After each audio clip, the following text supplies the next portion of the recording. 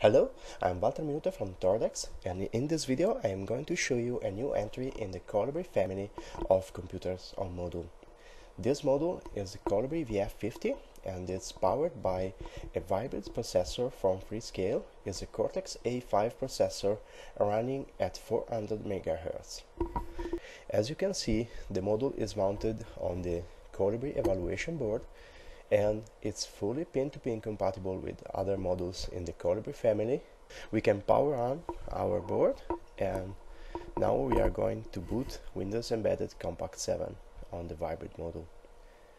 This is a pre-release image, so boot time is not completely optimized, but as you can see, it's going to boot in around 20 seconds.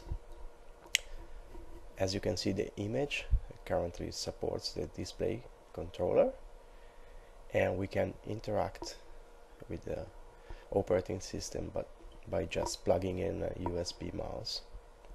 Operating system image has just the basic features, but we can browse the file system. As you can see, the user interface is quite responsive, and we can use the standard applications provided inside Windows Embedded Compact.